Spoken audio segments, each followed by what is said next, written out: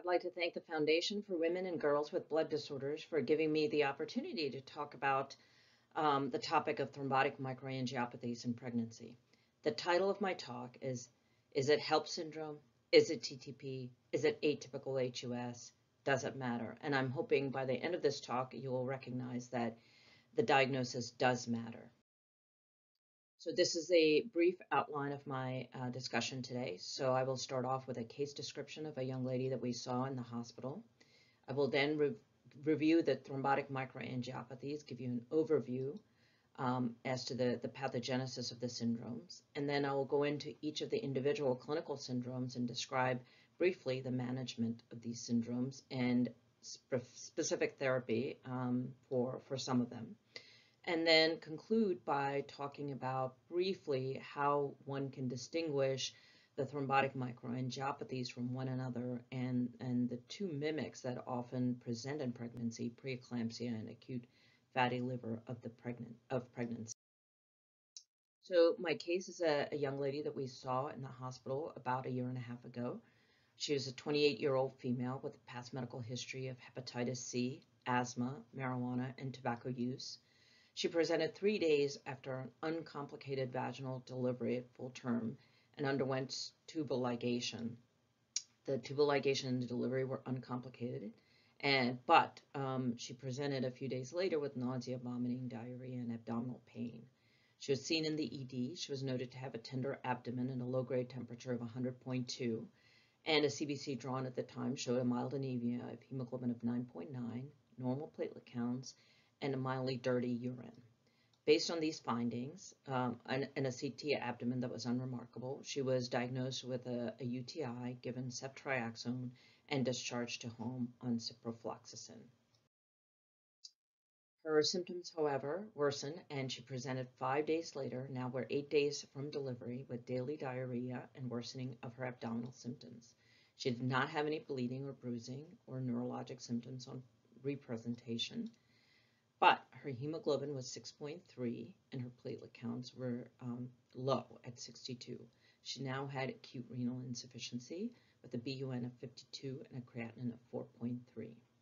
Over the next few days, she was obviously hospitalized at this time, and over the next few days, her renal function deteriorated and she was started on hemodialysis. When we were consulted, this was her blood film, and as you can see, there's evidence of microangiopathy with schistocytes, as noted here by the green arrows. There was also thrombocytopenia, lack of low platelets, an occasional giant platelet as shown here, and a nucleated red cell indicating significant hematopoietic stress and reticulocytosis. So when we saw her, we were confronted with the question, is this HELLP, is this TTP, or is this atypical HUS? So the reason I selected this case was that it is really a diagnostic dilemma in pregnancy as well as a postpartum setting. And as I will get into, a number of thrombotic microangiopathies are in the differential. And clearly this was pregnancy associated because of its proximity to her delivery. And really what this highlights is the potential for rapid deterioration with these clinical syndromes and the potential for poor outcomes. And in this case, even though she delivered a healthy baby, the mother was at significant risk for end-stage renal disease. And often in pregnancy, delivery is an option for thrombotic microangiopathies, but in the postpartum setting, delivery is no longer at issue, and we really have to come up with the right diagnosis, and therefore we need a plan B. And this is where an understanding of the pathophysiology of the syndromes is really critical to the management. So what are thrombotic microangiopathies? They are basically what I consider a destination and not the origin. So the thrombotic microangiopathies, as shown here at the middle of the spoke, are really the end result of a number of disease etiologies as shown here. The one that we most often think of in hematology is idiopathic or immune TTP, caused by autoantibodies to ADAMTS13. But the mimics of TTP are several, including HELLP, as we will get to, congenital TTP, not the acquired kind. Drugs can also cause thrombotic microangiopathy, as can autoimmune diseases such as lupus and other connective tissue diseases, cancer, DIC, bone marrow transplantation, and atypical HUS. These are all various diagnoses, the end result of which is a thrombotic microangiopathy. And what is that exactly? A thrombotic microangiopathy includes manifestation of hemolysis, microangiopathic hemolysis, as defined by red cell fragmentation or schistocytes occurring at greater than 1%, and that greater than 1% is 1 out of 100 red cells.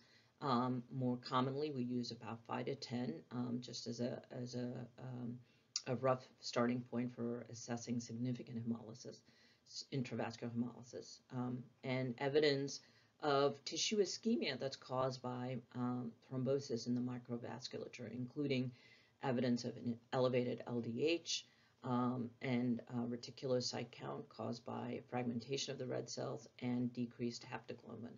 And then accompanying the red cell fragmentation is a thrombocytopenia due to consumption or incorporation of platelets into the thrombi. And then most importantly, there is no other etiology for mechanical hemolysis because red cells can be fragmented by valvular disease, and so you have to make sure that there is no other cause of intravascular hemolysis. In terms of the pathogenesis of these syndromes, they can be cause the intravascular hemolysis and red cell shearing, as shown here, as depicted with the red cell being caught up in a fibrin sheath. The pathogenesis differs whether it's TTP or non-TTP. So for immune or congenital TTP, the red cell fragmentation is caused by accumulation of platelet aggregates in the vasculature by long strands of von Willebrand factor that basically resemble these fibrin strands shown here, and they trap not only the red cells but platelets, and then when they trap the red cells they shear it like shown here, and then the platelets accumulate due to the adhesiveness of the von Willebrand factor for the platelets. In non-TTP syndromes, it's caused by endothelial cell injury, and so this results in endothelial swelling, as shown here by this arrow. This is the endothelium. Normally, it's much the membranes are much closer, so there's endothelial swelling, and then this leads to endothelial activation and accumulation of platelets and microvascular thrombosis, resulting in the same problem of red cell shearing. So now getting into the individual syndromes, the first we will talk about is HELLP. That's hemolysis, elevated liver enzyme, and low platelets. It was first defined in 1982 based on the constellation of these laboratory findings. Its incidence is anywhere from 0.2 to 0.9% of all pregnancies. And whether the pathogenesis of this syndrome is its own distinct entity, or if it's a severe variant of preeclampsia is controversial at this time. And the reason why it's controversial is that about 15 to 20% of patients present without antecedent hypertension or proteinuria, which is characteristic of preeclampsia. And unlike preeclampsia, patients with HELLP often present or are multiparous rather than prima gravida. The maternal mortality associated with this syndrome is still fairly high at 3 to 4%. The fetal mortality is higher because oftentimes the fetus is distressed for far longer than before the mother presents, and or because of prematurity, because the presentation often necessitates delivery. And the majority of patients with HELLP present preterm, with the remainder occurring 48 hours after delivery. The symptoms are often nonspecific, including upper abdominal pain, nausea, vomiting, malaise, or headache. And other than laboratory features, there are no other diagnostic features, such as a biomarker. And the prolonged thrombocytopenia and persistent elevation in LDH can be seen for weeks after postpartum, even with delivery and resolution of some of the clinical manifestations. What we do understand about the pathogenesis of HELLP is that there is systemic endothelial dysfunction. There is evidence of abnormal placentation and release of vasoactive substances into the circulation. Intravascular fibrin deposits in the liver can be seen, and that leads to hepatic sinusoidal obstruction and intrahepatic vascular congestion. And what has led to the controversy in the pathogenesis of this syndrome is that in some cases, this disorder is associated with significant complement activation. And it's thought to possibly be a variant of atypical HUS in these cases. This has been really shown in the last decade or so, where there's been studies to show abnormal complement activation products in the plasma of patients with HELLP. There's also increased deposition of complement on endothelial cells when plasma from patients with HELLP is incubated with these endothelial cells. And these are studies from the Johns Hopkins group led by Dr. Brodsky and a very talented young junior faculty, Jason Vaught, where they demonstrated that patients, the plasma of patients with either congenital or acquired HELLP have evidence of increased complement activity that leads to lysis in this assay. And so the complement-mediated lytic activity is present in patients with congenital and acquired HELLP, maybe a little bit in preeclampsia, but certainly not in healthy pregnancy. And to buttress these findings, this group has also shown evidence of germline mutation in the alternative pathway genes in about half of patients with the HELLP syndrome. So now they are conducting studies to investigate complement inhibition in patients with HELLP. The management of this syndrome continues to be supportive care with early delivery of pregnancy of the baby if feasible. So fetal monitoring, treatment with magnesium sulfate as we do in preeclampsia, pharmacologic management of hypertension if there is hypertension that's accompanying this disease, and steroids to increase lung maturity. The treatment of choice currently is still delivery, although the role of eculizumab in management of this syndrome is being investigated, as I mentioned earlier. Certainly in several postpartum cases, this has been shown to be successful. There's only one description of its use in the antepartum setting, and this is in a 34-year-old nulliparous woman who presented with classic manifestation of HELLP as evidenced by elevated liver function tests, thrombocytopenia, haptoglobin, and this patient was treated with 3 doses of eculizumab, and the pregnancy was prolonged by 17 days in this individual, but the delivery still happened fairly early at 29 weeks gestation. However, this allowed for the neonate to be heavier at time of delivery. Now moving on to the closely related atypical hemolytic uremic syndrome. So there are 2 types of hemolytic uremic syndrome that are written about in the literature. One is a diarrheal HUS that's caused by Shiga toxin producing E. coli, where there's a clear etiology and link with bacterial infection.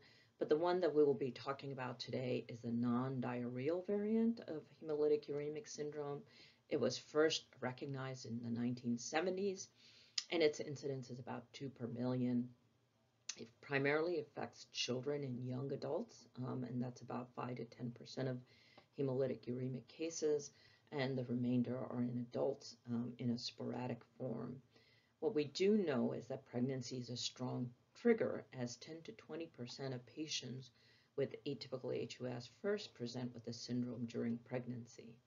And the clinical manifestation is really characterized by a predominant finding of acute renal insufficiency or acute renal failure that is accompanied by thrombocytopenia and microangiopathy.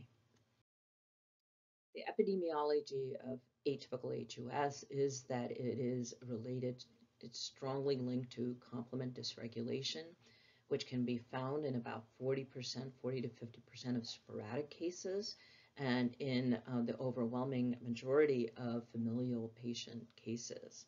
What you have to understand is where there are genetic mutations in complement proteins or complement regulatory proteins, there is evidence of incomplete penetrance, meaning that this is not a constitutively active congenital disease, but it requires a second hit or a triggering event. And the majority of those with mutations in complement proteins present in the setting of a triggering event, such as diarrhea, respiratory illness, medications, or pregnancies. Of those with genetic mutations, complement factor H mutations are the most common, and they're present in 20 to 25% of patients with atypical HUS, with CD46 mutations being the next most common and occurring in 10 to 13%.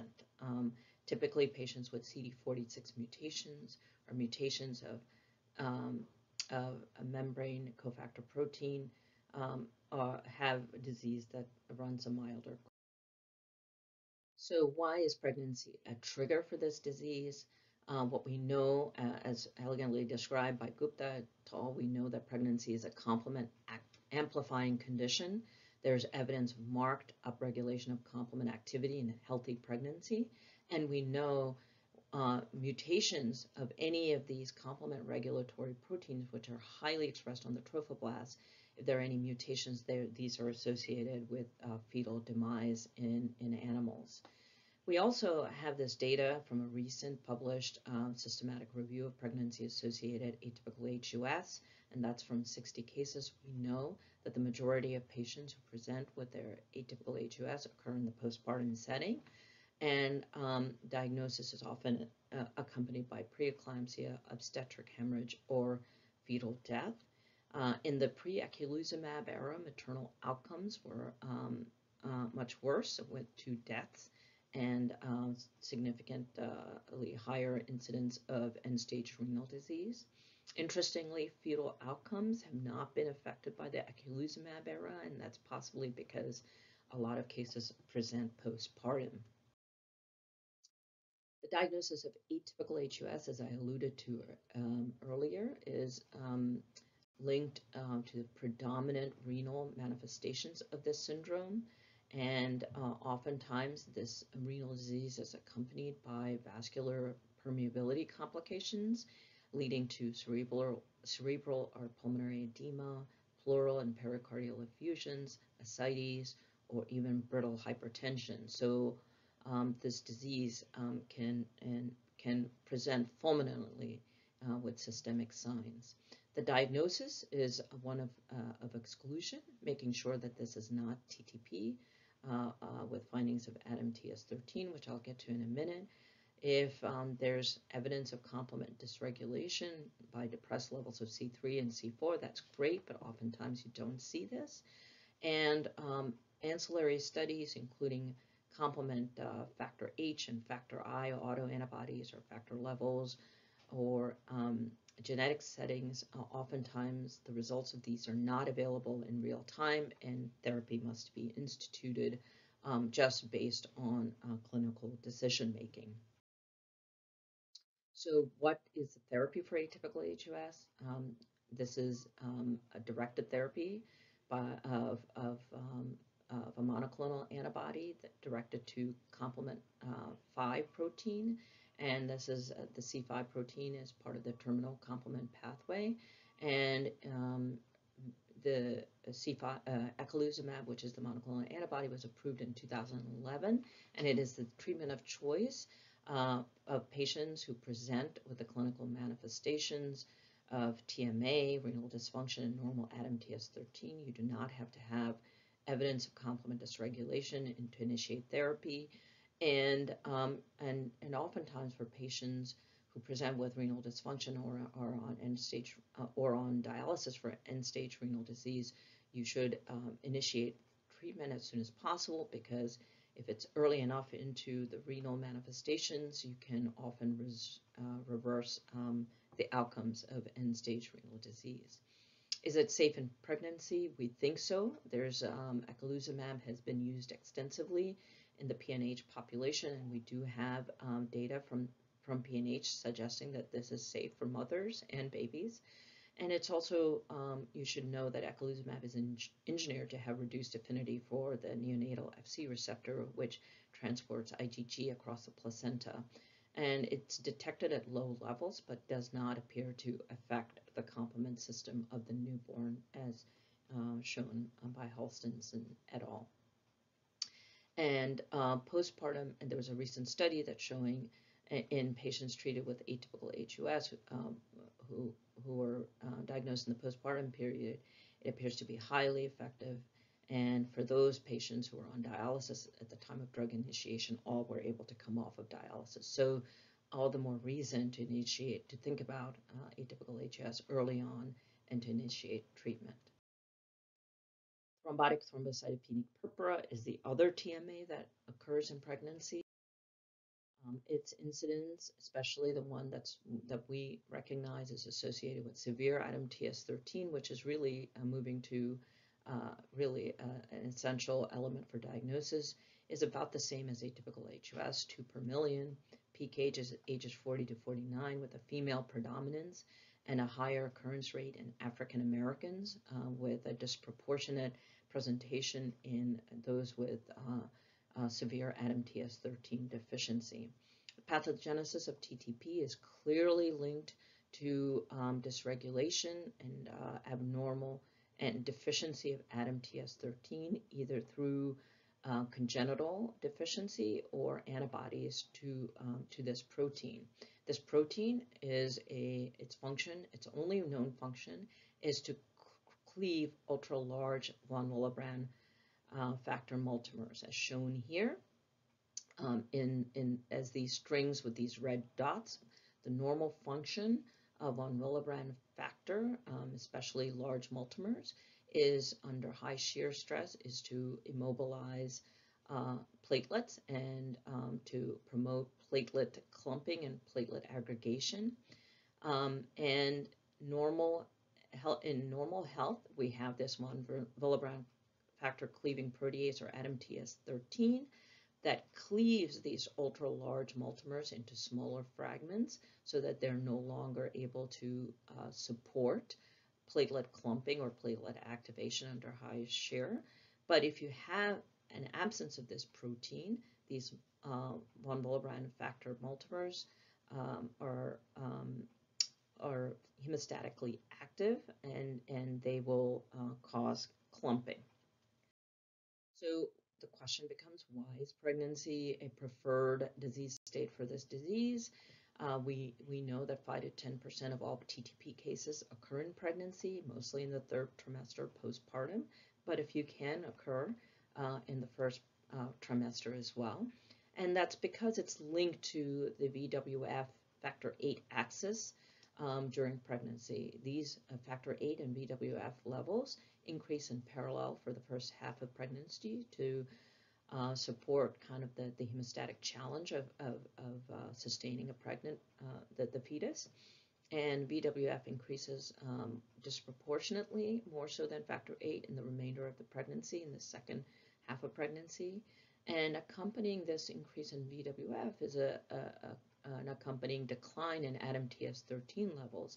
And remember, the ADAMTS13 protein keeps VWF in check, and so this level is going down in 2nd and 3rd trimester, and so the VWF ADAMTS13 ratio is markedly higher in the 2nd, 3rd trimester and persists through 6 weeks in the postpartum setting.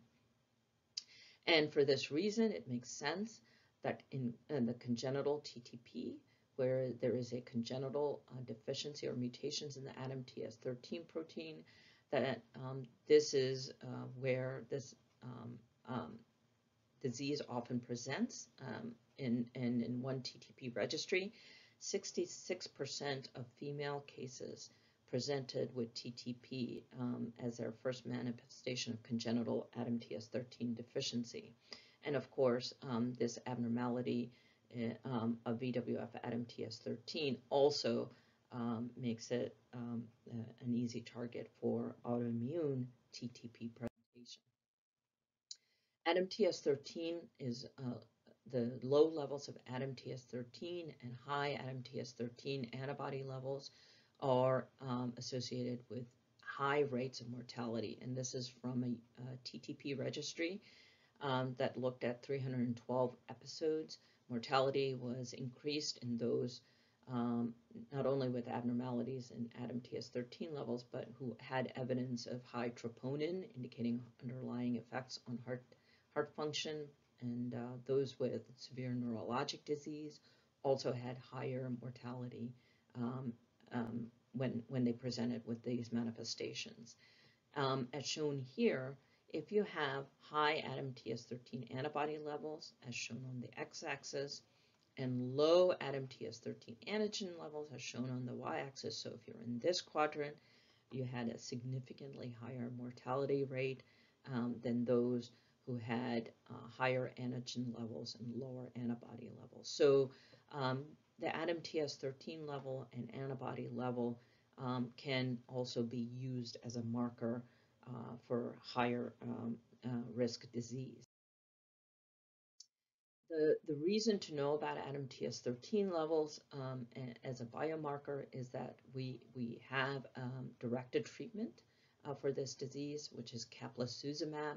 Now, this antibody does not treat ADAMTS13 directly, but affects disease by interfering with the pathology of thrombosis. So remember, the outcomes of this disease are associated with microvascular thrombosis. So where this drug, caplacizumab, interferes with disease activity is by interfering the von Willebrand factor platelet interaction. So it binds to the VWF site where platelets bind to the VWF, and so it prevents this interaction.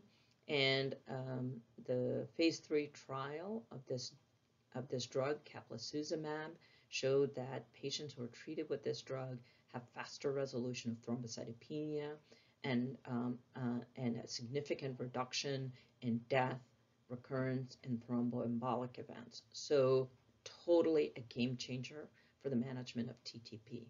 Where the problem is with this drug is that it's very expensive. It costs $7,700 per dose, and the recommended treatment course is for 30 days. And so one treatment course is about $270,000. And a recent published article in, sorry, I forgot to include the reference here, that just came out in 2021, is that when you look at the cost effectiveness of this drug for all comers of TTP, it's very expensive compared to standard therapy of plasma exchange and rituximab alone. And what you have to remember is that this does not interfere, this drug interferes with thrombosis manifestations, but not the underlying pathology of getting rid of the ADAMTS13 antibody. So you still have to use rituximab. So that's where this really doesn't impact long-term management, because you still have to get rid of the ADAMTS13 antibodies. But I think where studies will eventually show a role for this agent is in those with highly morbid disease, those with very high ADAMTS13 levels, or those who present with neurologic outcomes. Those are the individuals where early treatment with this drug may make a huge difference in clinical outcome and may make it more cost effective. So getting back to the question, is this HELLP, TTP, atypical HUS, or does it matter? So this is summarizing all the three conditions we just discussed, HELLP, TTP, and atypical HUS, and distinguishing these syndromes from the more common manifestations of preeclampsia and rare occurrence of acute fatty liver of pregnancy. And as shown here, what you have to think about is how each of these diseases present and what is the easiest one to rule in and rule out. And so the first and foremost condition that's easiest to rule out because we have a diagnostic marker is TTP. So it's really easy to rule out if you get an ADAM TS13. So I would recommend starting off getting an ADAM TS13 level if you have any evidence of thrombotic microangiopathy and ruling it out. If you rule it in, then the treatment is very simple. You give plasma exchange, rituximab, depending on where the patient is in pregnancy, and or caplacizumab. The next one that is easy to rule out is atypical HUS because it comes also with an effective directed therapy that's an anti-C5 therapy. And so the next most, as I said, the reason this is easy to rule out is because the renal manifestations are prominent. So if there is any amount of renal disease or a rapid progression of renal disease, then I would consider this diagnosis and think about initiating eculizumab. Then it becomes a matter of distinguishing preeclampsia from HELLP and acute fatty liver. And then, this is where looking at prominent manifestations of hypertension, which are usually characteristic of preeclampsia and neurologic symptoms, becomes important, and the management of these two are similar in a sense of using magnesium, management of hypertension, and delivery. And then acute fatty liver becomes also relatively easy to distinguish because of the striking liver manifestation and rapid deterioration associated with this disease. So I would kind of do it in that kind of an algorithm of TTP first, rule out atypical HUS, and then try and tease out whether preeclampsia, HELLP, or AFLP is at play. So how about subsequent pregnancies? In patients with TMAs, we really don't know the answer. It's disease dependent, and also availability of disease biomarkers. I think TTP is the one disease where we do have an effective biomarker, and that's ADAM TS13. That can help us, especially for congenital management. That becomes relatively straightforward because you can offer plasma exchange, monitor the ADAM TS13 levels. Acquired TTP is a little more tricky because it's hard to predict the behavior of the antibody, even if you're offering plasma exchange on a regular basis. And so I think that has to be individualized for the patient and really insistent on and the availability of a multidisciplinary team to manage the patient. For atypical HUS, once again, it's easy. If the patient has a congenital mutation, is already on eculizumab, then it's easier to manage the patient. You just continue and monitor the effectiveness of therapy. But for women who are not on therapy, who you want to present the occurrence of atypical HUS, I think this is uncharted territory, as is HELLP. It's also uncharted because the recurrent HELLP incidence is reported to be low, although I suspect it's much higher in those patients who may have genetic complement mutations. So if you do have a diagnosis of a patient with first-time HELLP, I would get a complement mutation screen, much like you get for atypical HUS, to make sure that you don't have a complementopathy on your hands. And in those patients, then once again, a multidisciplinary team approach would be what I would recommend. Returning to our case, this patient had a diagnosis of atypical HUS.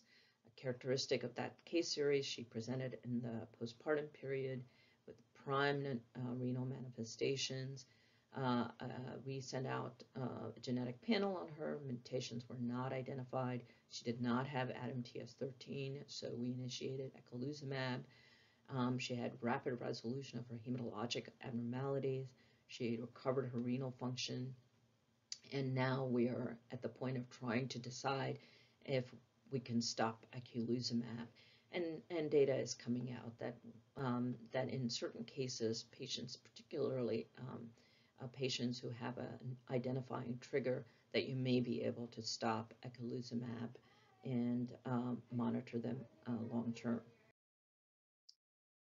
So in summary and conclusion, I hope I highlighted that pregnancy is a unique setting that is a trigger for thrombotic microangiopathies, often due to the hypercoagulable changes that accompany pregnancies, as well as changes in the innate immune response that occur as a normal response to the fetus and an adaptation of the vasculature to placentation.